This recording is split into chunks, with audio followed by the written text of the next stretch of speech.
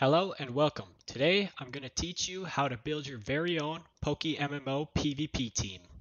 This is going to be a complete comprehensive guide where I take you through the tools that you need to build the team, the rules that you should follow when building a team, how to get the Pokemon that you need to form your team, and how to do damage calculations to make sure you win more of your games. Alrighty, let's jump in. The first tool that everybody needs to know about is the PokeMMO PvP tab.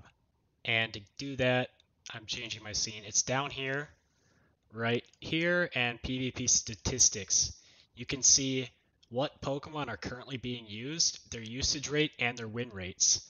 You can go down the list and look at each one. You can also click into them and see exactly what item most people are running and what nature most people are running. From this, you can also see their most common allies, which is very helpful when building your own team. The next tool that everybody should know about is going to be something like this, a team builder where you can put in the Pokemon that you want. So right here I have my team that I just built using this. And then you can calculate their type coverages. So here we see the total weaknesses for the types. So right here I'm most weak to flying and I have one resist. But I know that most people don't run flying attacks on their Pokemon, so I'm not too worried about it. But really you want the least amount of weaknesses and more resists. If you've got some weaknesses, like here I've got 2 grass weaknesses, you want resist to balance that out. Alright, the other cool thing about this tool is we can go into advanced mode, advanced mode, and we can give each Pokemon the move that we're planning on using, and we can even put in enemy Pokemon, and we can see what, like here, let me just put in the moves real quick for you guys. Alright, so I entered some of the moves that my Pokemon have, and I just entered the moves that actually do damage. And for Superior, he's got Hidden Power Fire, not Fire Punch, but you can't actually put in Hidden Power Fire on this software, so I just put Fire Punch instead. And then, so I put those moves in, and I put in like some of the toughest meta Pokemon right now as the enemy team. And then we can see our type coverage against them, and we see that most of my Pokemon do have super effective moves against them. The only threat here being Kingdra, but Superior is pretty much a hard counter to Kingdra. Then we can see the overall type coverage with my moves, and we can see that maybe Electric might be tough to deal with. Fighting types might be hard to deal with because I don't have any flying type moves.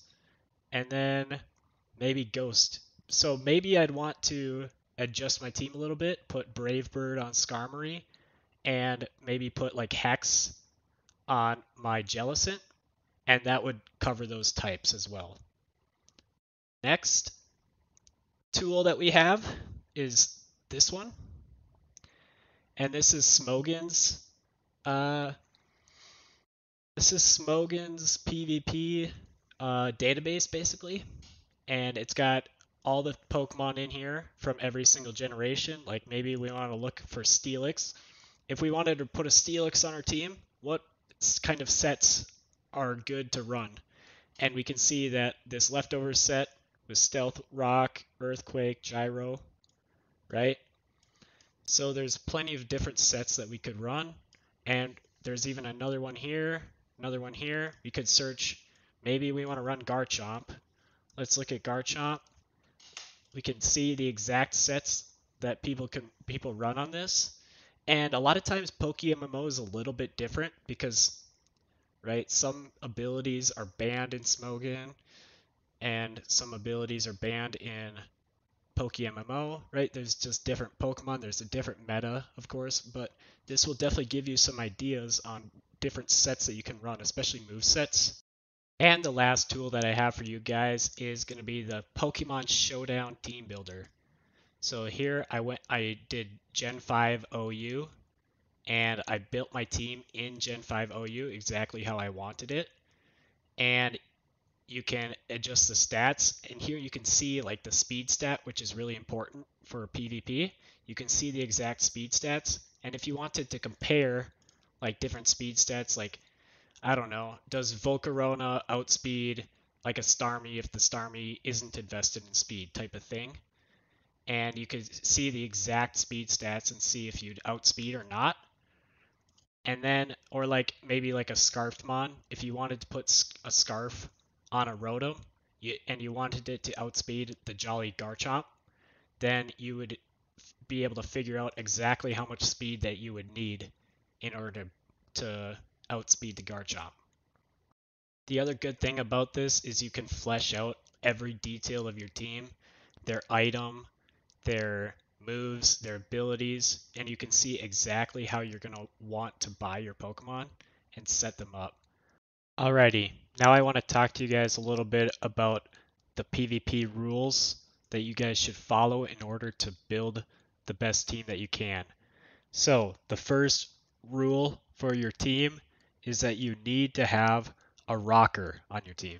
Basically just any Pokemon that can set up rocks, because rocks are so important and they're so good for PvP. So on my team, I have my Skarmory as my stealth rocker.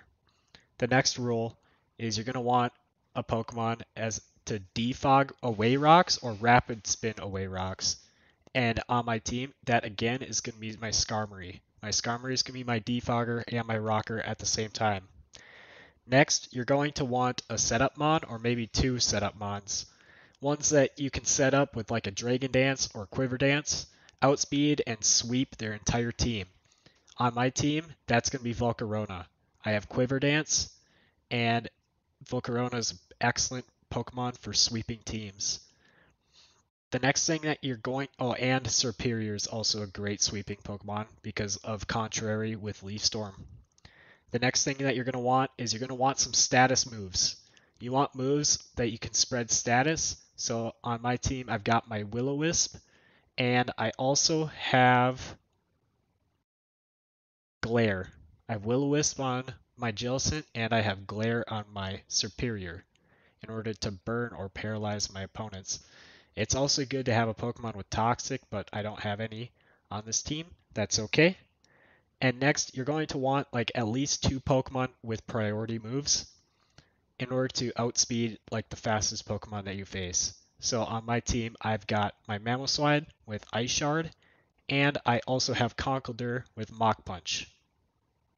Now, once you have your team fleshed out and you have a good handle on the tools that you can use, now you're going to want to go to PvP. You're going to look at the stats page again, and you're going to go through these top 10 or 15 Pokemon in the meta, and you're going to think to yourself exactly how you're going to counter these Pokemon.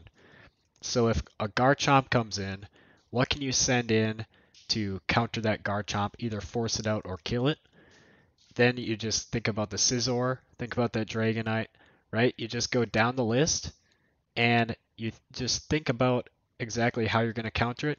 And maybe there's a Pokemon on here that you can't think of a way you can counter it with your current team. Then you might want to think about adjusting your team a little bit, or just accept that you're going to have a weakness in that area. Right, so for my team, how am I going to deal with Garchomp? Well, I could send in my Mamoswine and just Ice Shard it. Or my Serperior has Dragon Pulse. That could deal with Garchomp.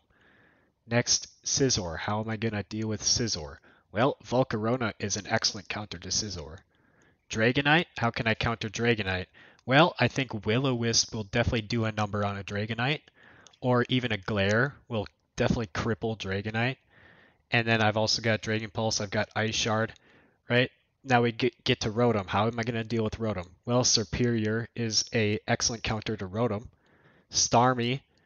I mean, I've got Serperior again can counter Starmie.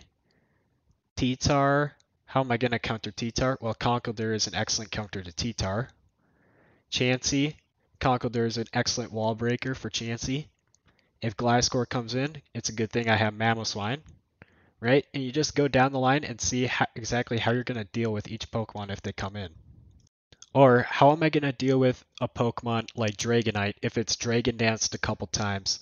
How am I going to make sure that I don't get swept by that Dragonite? Well, it's a good thing that I've got some priority moves in order to not get swept by Dragonite. Or even Skarmory can take a couple hits from Dragonite and then maybe use like Whirlwind to force it out. Or if I can status it, then that Dragon Dance Dragonite's not going to be nearly as potent. And then one last thing to think about is how you're going to deal with statuses. So for me, if they're running Toxic, I can always send in Skarmory, and Skarmory can't be poisoned. If they're running like Will-O-Wisp, I'll just send in Conkeldurr, or like any of these special attacking Pokemon, and they can take that. Ooh, you should also think about physical attackers versus special attackers. So on my team, I have 3 special attacking Pokemon, and I have 3 physical attacking Pokemon, so that I can't be countered either way. Alright, now that we have our team built, it's time to buy them. So we're going to come in here, we're going to go to the PC, and we're going to buy them, because it's a big pain to build them yourself. Buying them is just going to be so much easier, and it's way more worth it to buy your Pokemon than breed them yourself. And a lot of times you'll find better deals on them anyways, because people are constantly buying and selling these Pokemon, and sometimes they don't know exactly the value of them. So here you're just going to search your 31x5 if you're looking for like a Jolly Garchomp or something, or maybe like an Adamant Dragonite. Like this is a set that a lot of people like to run, is a multi-scale Adamant Dragonite. Right here, this is the cheapest one, and it doesn't have the right attacks on it, but it's the cheapest one, and you can always put the attacks that you want onto the Dragonite. So in order to put the right moves onto it, you're going to buy the correct TM, or you can talk to these guys with the silver hair. They're going to be in every Poke Center, and you can just get the moves from these guys. Otherwise, there's also tutors that have some special moves that maybe you can't get otherwise. If you don't have the money to buy a 5x31 natured Pokemon, you can always buy like mostly good Pokemon by just doing 31 attack, 31 speed, and then do like 25 in defenses and HP. And a lot of times you'll find Pokemon that are way cheaper. So here we'll search Dragonite again, and we will see what comes up. And here we see an Adamant one for 450,000 with the hidden ability. So that is like less than half the price of one that is perfect IVs. Or maybe you're searching for a Pokemon that's really slow, and maybe you don't necessarily care about speed at all. So you could search for like maybe a Ferrothorn with 31 in attack and defenses, and see how much a Ferrothorn costs here. And you can see Ferrothorn, Brave Ferrothorn is 420,000, right? If you wanted the 31 speed as well, it'd be way more expensive. Again, it's much easier just to buy your Pokemon off the GTL rather than build them yourself.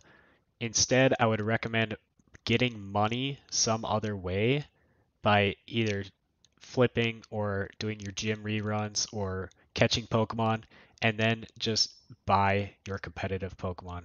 Alright, so here's my complete team. All of these are 5x31 natured Pokemon. Most of these costed between $1 million and $1.2 million. So this team literally costed me about $6.5 to $7 million for this team. And now I think it's about time that we test it out and give it some practice. And also I'm going to show you guys the tool that we can use during battle that will help us win more games. Alrighty, here we go. It's my first time ever using this team, so please be nice in the comments. Here, let's get into a zoomed mode. And it looks like we are going against a Sun team, and we shall see how we match up against this. So I'm guessing he'll either lead Torkoal or maybe his Darmanitan. And I think that we should probably lead our Jellicent. Yeah, Jellicent could be a good lead here. So we're going to do that. Leads Torkoal to set up Sun. And here we can throw off a Hydro Pump. Try and force him out. Or even taunt, because he might try and set up rocks. So if he tries to set up rocks, but also he could switch into his Executor or Venusaur. So here I am going to taunt actually. And it looks like he's trying to set up rocks. Oh, he tried using Toxic on me. And now I'm guessing he's going to swap out probably into Venusaur. So do I want to predict that and go to Volcarona? Well, he can't really touch me with this Torkoal, so I think I do want to predict that.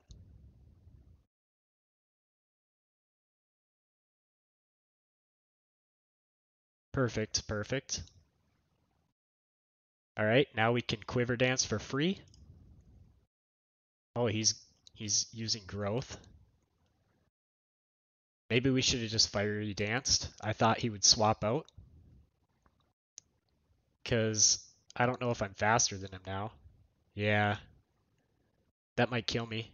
Holy cow. That was close. Alright, well at least we got rid of the Venusaur.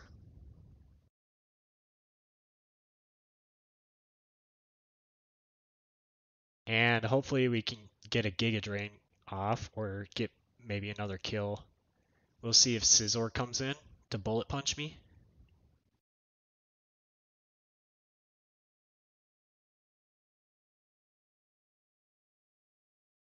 Looks like Executor is coming in. I don't even know if... Is Executor faster than me here? Maybe we just go for another Fiery Dance. Oh, withdraws it. Okay, interesting play. Wonder why he didn't just go Torkoal in the first place. Maybe he thought I would swap out. Oh, okay. It was to let me kill myself with the Life Orb, I see. Now that Sun is not up, I think maybe...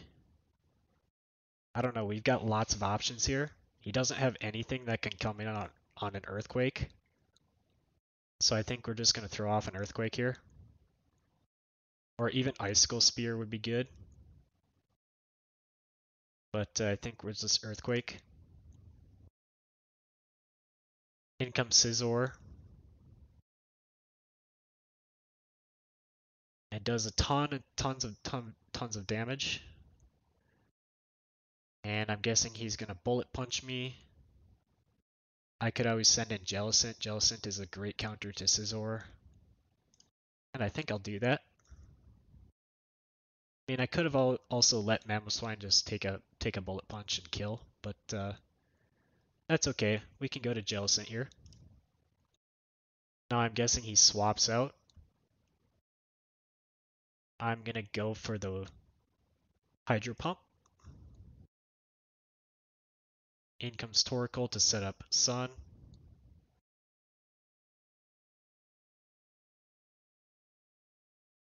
And then I would not be surprised to see Darmanitan come in. Or Executor.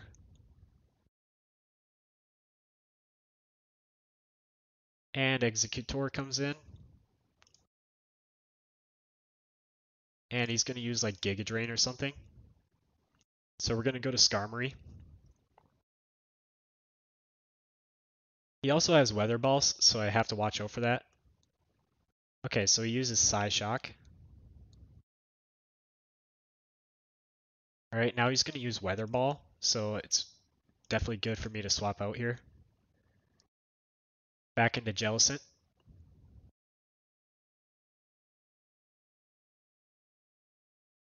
Okay, Hidden Power. Is that Hidden Power Fire?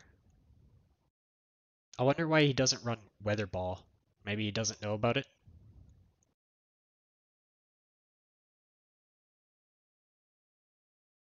Now I wonder if he does the same thing. We really have to stall out the sun because of chlorophyll. He's just faster than a lot of my guys.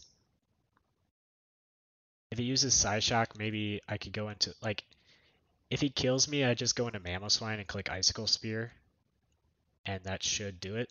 But right now I'm kind of worried about this guy. I think we'll just go back into Skarmory. We're just going to switch around until the sun fades. Out comes Solar Beam. Luckily Skarmory can take that very well. And I'm guessing Hidden Power Fire comes out again. But in case it doesn't, I think I'm going to Stealth Rock this time. Okay, Hidden Power Fire. That will probably kill me. That's okay, I didn't really need Skarmory in this match. And now the sunlight finally faded, so we can go into our Mamoswine. Click Icicle Spear.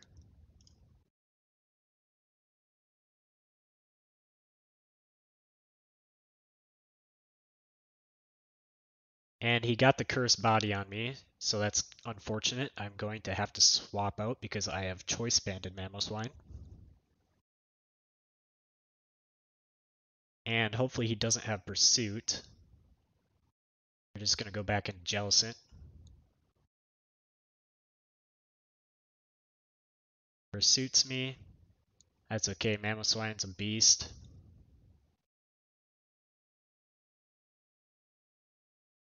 And we are going to Hydro Pump. I'm faster than him because I'm running a fast Jellicent.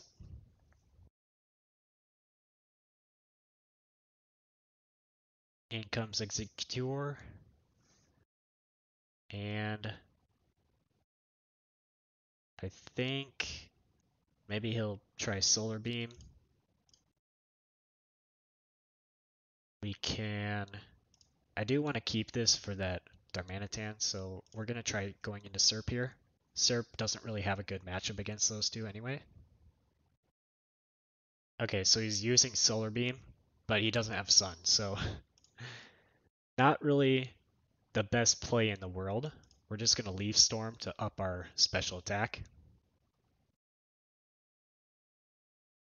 And the next Leaf Storm should take it out.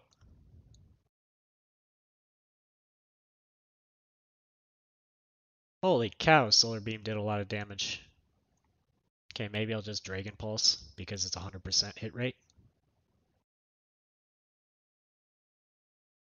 And Darmanitan's going to come in. He's probably going to click Flare Blitz. I think I'm just going to stay in and take it.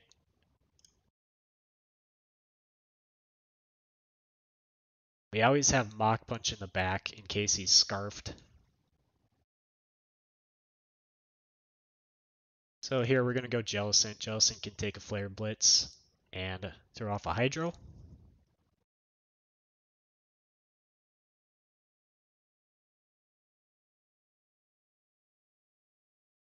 And boom. That's an easy win. So I didn't even use the tool that I talked about using, but let me show you the tool real quick. Tool is right here. This is the tool.